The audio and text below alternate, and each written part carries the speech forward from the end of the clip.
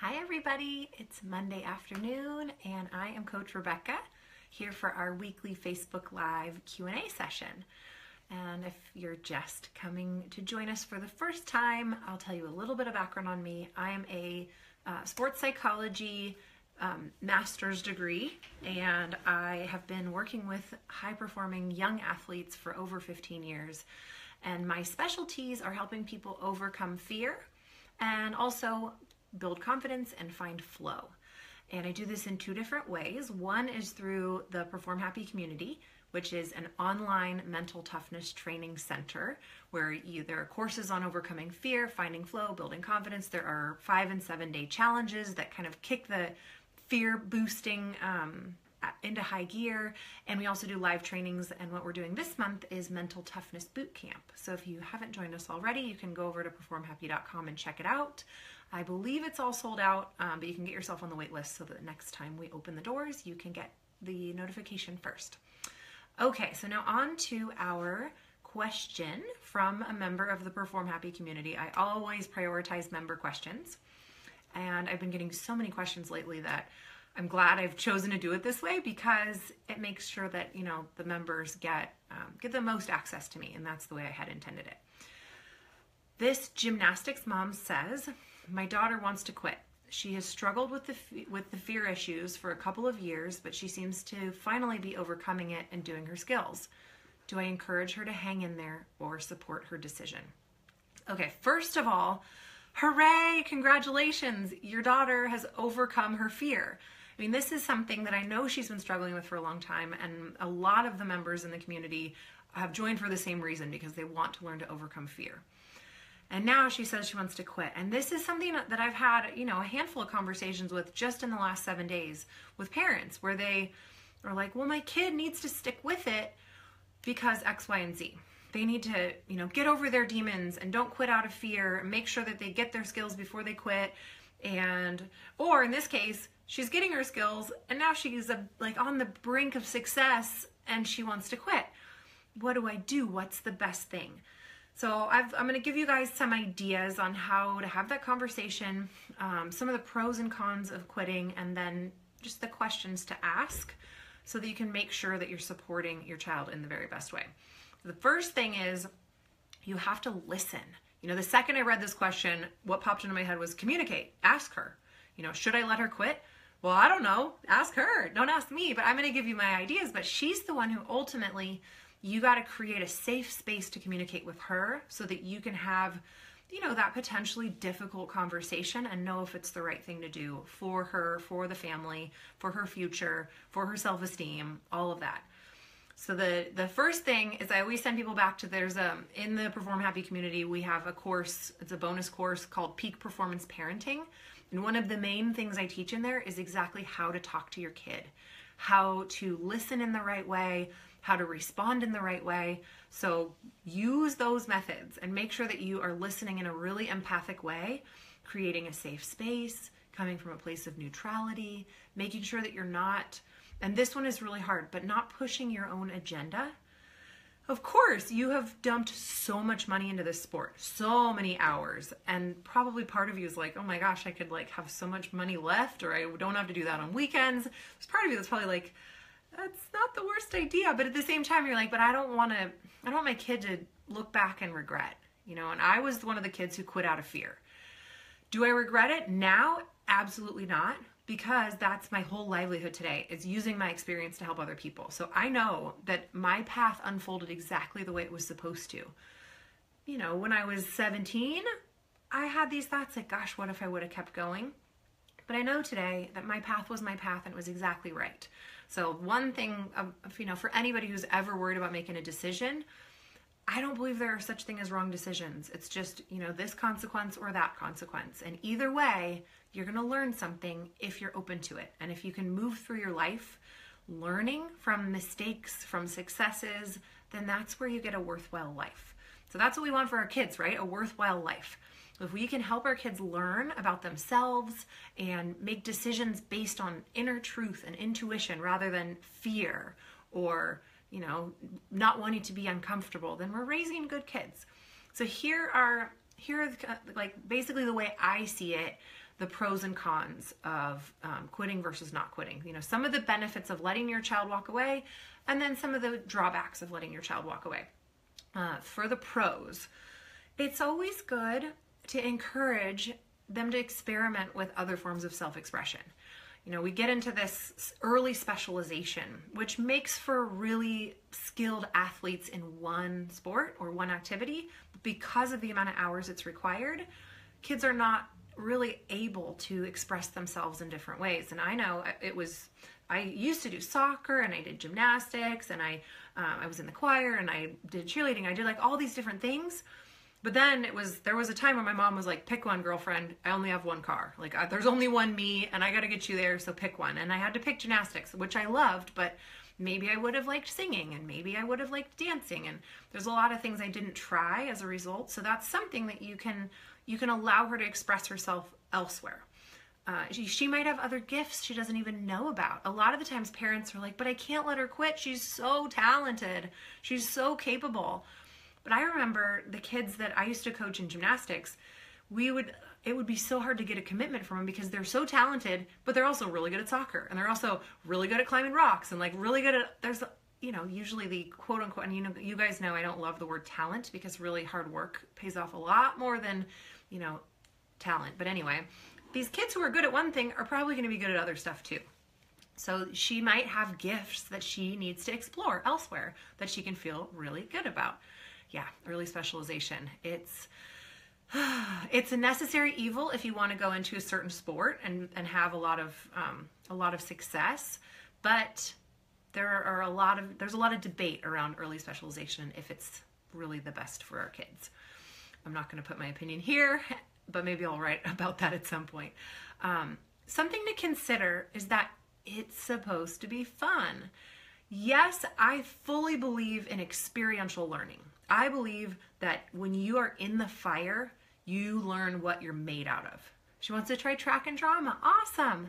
That would be, those are really good places to like. If you're a drama queen like me, I was actually suggested that I try drama. But she might be able to express herself in that way and still get her endorphins going in track.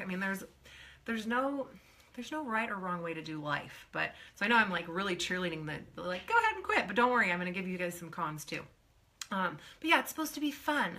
You should be working hard. You should be pushing yourself to the edge so that you can really know who you are and what you're made out of. And I think that's absolutely the reason that I am happy and content today is because of all the fire I went up against in my life. Save that one for, okay, another Q&A. My thoughts on early specialization. Okay, it's on the list. But at the same time, this is our one life and we really should be enjoying it. So if I'm like moping through years of my life because I'm supposed to be getting better at life through trial and error, like, I don't know. There's a point where your intuition and your gut have to come in and let you know that maybe there's something different out there. Let's see, what else did I put on my list of pros? Okay, hey, I just mentioned my intuition. That's where I was heading next. This is an opportunity to allow your kid to speak from their heart, trust their gut, and lean on their intuition. And in my fear course, one of the biggest things that I teach is that you have to be able to listen to your intuition. You listen to your brain, you listen to your heart, because your brain and your heart know what's right for you.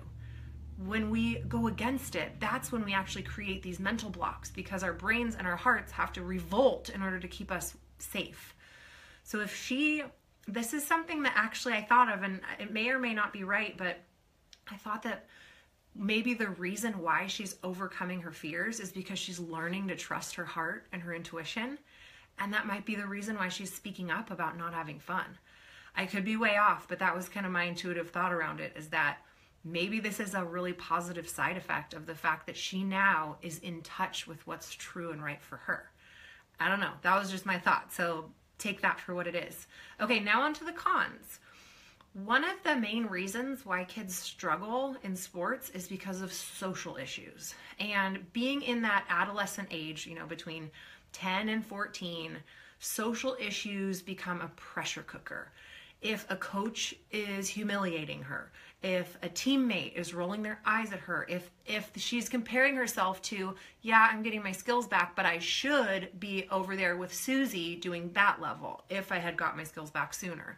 I should be over here. I'm older, I'm taller. I had a lot of that. I was older and taller, and I had to really be careful to not compare myself to the little 7-year-old level 7 who was kicking my butt every day. Because I just knew, you know what, I got a later start. I'm a little bit more afraid. I'm a little bit more slow going, and that's just me. But that's a really important thing to cover with her, because if it is a social issue, then that might be something that you can help resolve with her. Not for her, but with her. That might be something, you know, if you can talk to the coach, if you can talk to other parents. I know this is like the hardest stuff, but that would be something really worth looking into. Is there a social issue that's making her want to not deal?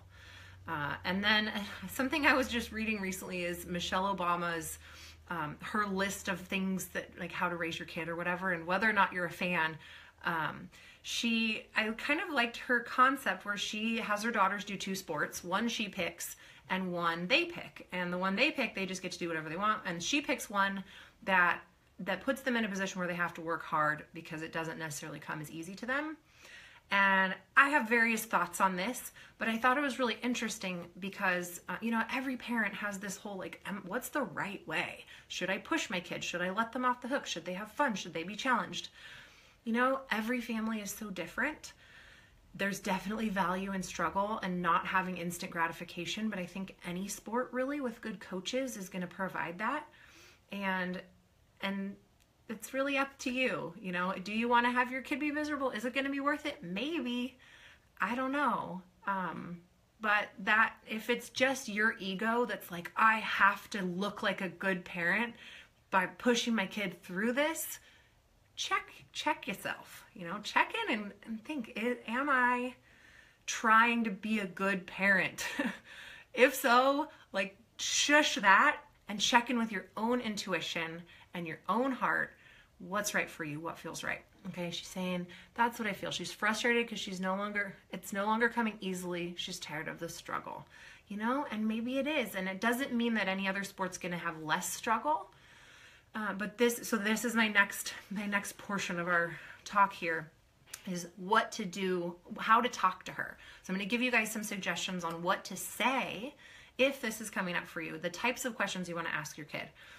The first one is, who chose the sport to begin with? Was it you? Was it her? And why did she love it? What does she like about it? What's she good at? Trying not to let her run because it's not easy. That's life. Life is not easy. Life is definitely not easy.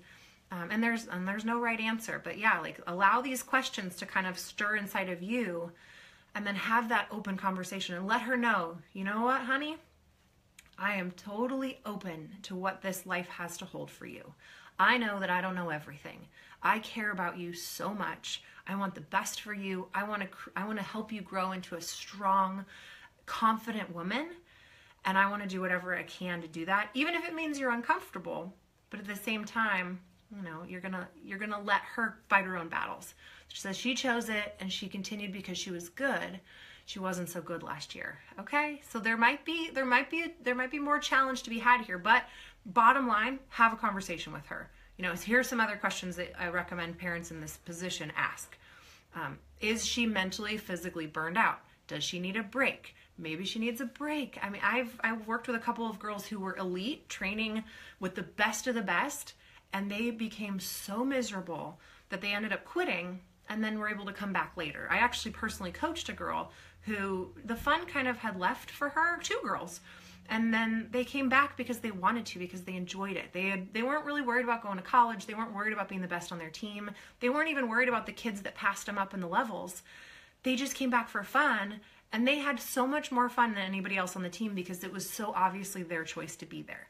And one of them said, you know, I'm going to do this through high school, and I'm going to do the best I can and get as far as I can. So it doesn't mean that if she takes a break, she can never go back. I mean, that's a common misconception, especially in a young sport. You know, if you start really young, then you lose your momentum. Not necessarily. It depends on what you're going for. Okay. So the next question is, are the practices harder than before? If she's having to work harder, if she's up-leveled, if she has got in a position where the discomfort is outweighing the fun for right now, then yeah, I mean, that might be a reason for her to like kind of not feel her joy. So how can she, okay, her coach told her that, yeah, that it's gotten harder. And another thing is, has she gone through a growth spurt? I'm guessing that she has. So if she's gone through a growth spurt, she becomes less coordinated. So even though she's getting mentally tougher, her body's kind of having to climb this mountain of catching up. And she has to get stronger to catch up with the, you know, the new body that she's having to move around. So my suggestion is like, just open up all of that. Is this what's going on for you? Is this what's going on for you? What do you want? What do you need? And then you can let her know where you're coming from, but really from a neutral place. And then just listen. Repeat her words back to her. Listen to what she has to say. And talk about her goals. You know, socially, physically. Her coach told her that if she quits now, no real coming back. And yes, the growth spurt did happen. Okay, well, I'm gonna agree to disagree with her coach, because I've personally seen 2 girls come back and really enjoy their experience. I think they went up to level 7 or 8. You know, it wasn't like this big, you know, like went to college and won. It was, they got to go back and enjoy their sport and fall back in love with it. So that's definitely a possibility, even if the coach doesn't believe it. So I'm not saying she needs to take a break, but these are all just kind of options, you know, like you talk about it with her, open it up. I would say do a whole lot of sleeping on it, so that you can make sure to have enough conversations. She's already in level 8. Awesome. You know, she can keep moving through. She can stay put. There are a lot more options than we are led to believe typically. So here are the main reasons why kids want to quit. They're not having fun. They're not seeing improvement. There's too much pressure, or they're not getting enough attention. And those, if you can remedy that, you know, find her fun. Help her to see where she is improving, because I'm guessing she's not seeing as much improvement as she's actually doing, especially since she's been like doing this whole mental thing. Pressure. Is there pressure? Where is it coming from? Is it coming from her? Is it coming from the coach? How can you dissolve that a little bit? Can it take the pressure off? Is she not getting enough attention because younger kids are more talented? Blah, blah, blah. Can you like help her to figure out what's going well and celebrate with her for her effort, of course, not just her outcomes. And bottom line, if she doesn't enjoy it, if it's because her schedule's too hectic, or it interferes with school or something she truly loves, then let her walk away. And otherwise, you know, I'm a big fan of, if you don't know, do nothing. Don't jump to any conclusions if everybody's in doubt. If you're in doubt, just hang out with it. And hopefully you guys will become more clear, and the more that you can be honest with her, be neutral, don't force your agenda, then you're going to be able to guide her to find her own intuitive path. All right, you guys, I'm out of time, and I will see you again next week.